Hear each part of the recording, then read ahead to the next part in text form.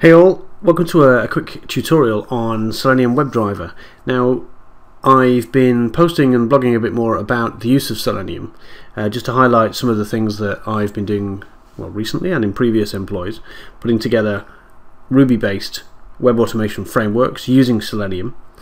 And one of the things that I've been told is the transition between Selenium 1 to 2, getting it going with Ruby when there's so much information about, say, C# and Java, is a little bit difficult. And making that transition seems a lot of work. If you read over the official Selenium HQ documentation, it doesn't seem, it's not so straightforward.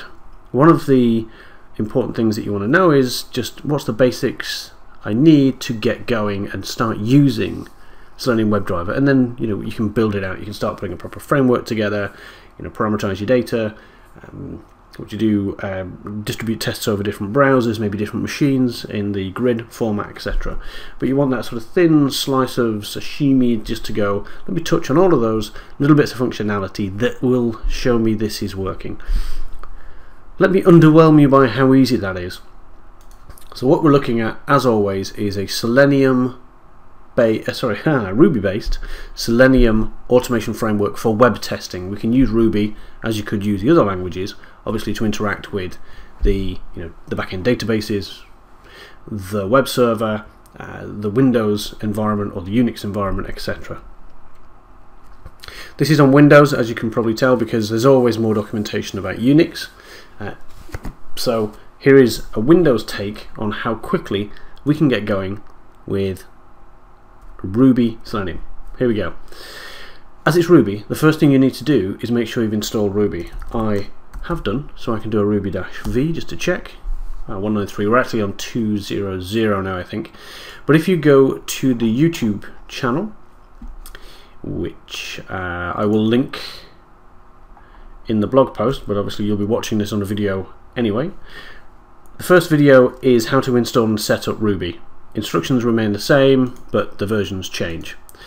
So install Ruby, and once you've done that, what you'll need to do is check your gems. Now gems, as you'll remember, in Ruby are like C# DLLs. They're packages of features and functionality that you can draw on. And what we'll need is the Selenium WebDriver, but the Ruby bindings for it. So if you go to the Selenium WebDriver downloads folder, downloads area of the website, you'll see, here we go, there is a Ruby language binding, and if we click it, we don't download anything, we go to the website where we're told to invoke the gem command and install Selenium WebDriver. Well, okay, what I'll do first of all, I'll just do a gem list,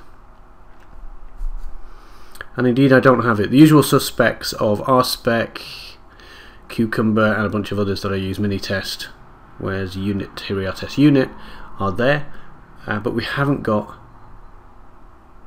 a Selenium WebDriver.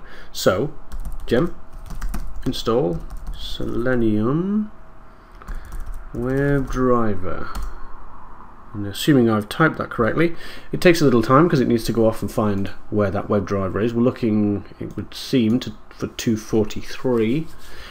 9.2 million downloads, can't be wrong.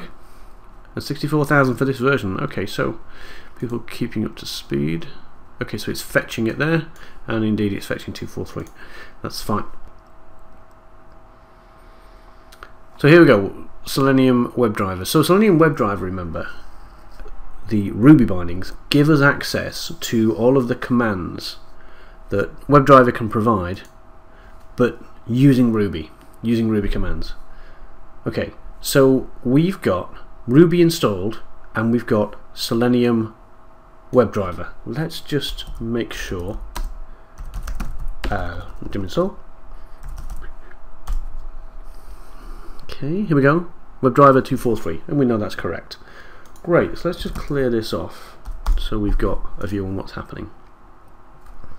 What now? What complicated steps do we now need to follow in order to configure the Ruby Selenium WebDriver testing environment? Well, I think we're done.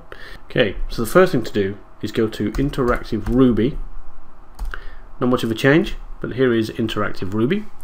And if we were running a Ruby script, we'd want to call in Selenium WebDriver. So let's require, and it would be Selenium Webdriver. Okay, Webdriver, let's make sure we spell that correctly. And Herb just says true. I'm just like, fine, I've got it. Then what we would do, we would create a reasonable sounding variable. In this case we'll call it browser, and we'll say that browser equals Selenium, refer to the WebDriver dot for, and we'll use Firefox as that's going to be the one that's built in already. Oop. So we've got a little warning box here, that's fine. Oops, it's already going for it anyway.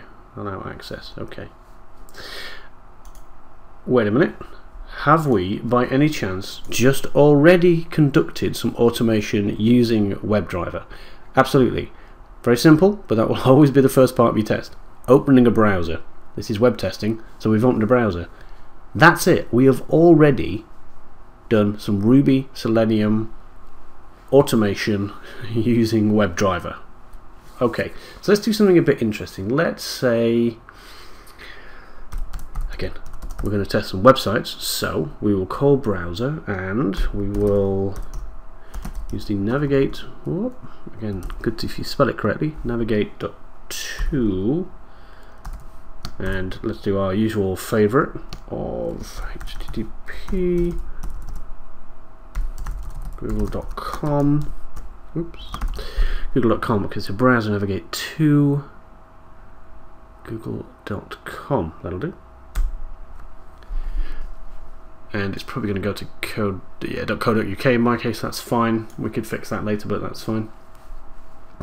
And again, there we go, we've just invoked against our browser object the method navigate.to, because there's back and there's forward and there's some other good stuff we could put in here, but to google.com, and here we are, we're on google.com. Okay, so if we now go, let's see, browser, we would want to find some of these. If you've been doing some Ruby Selenium, these will be familiar to you, or some Selenium I should say.